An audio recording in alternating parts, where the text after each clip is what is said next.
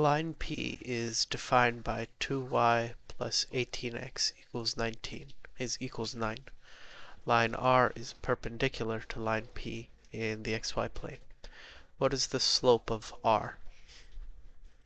So we have this line P, which is 2y plus 18x equals 9.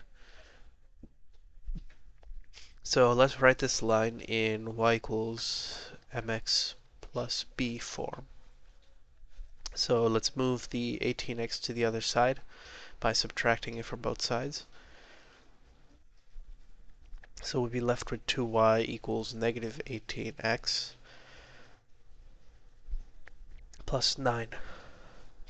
And then let's divide both sides by 2 to move the 2 coefficient to the other side and have y alone.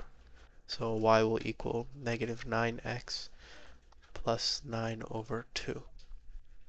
So this is the y equals mx plus b form of line P.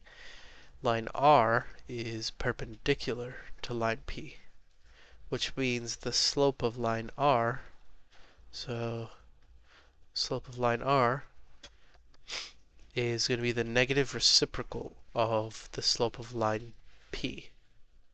So the negative reciprocal of negative 9 is just 1/9. So 1/9 is the slope of line R.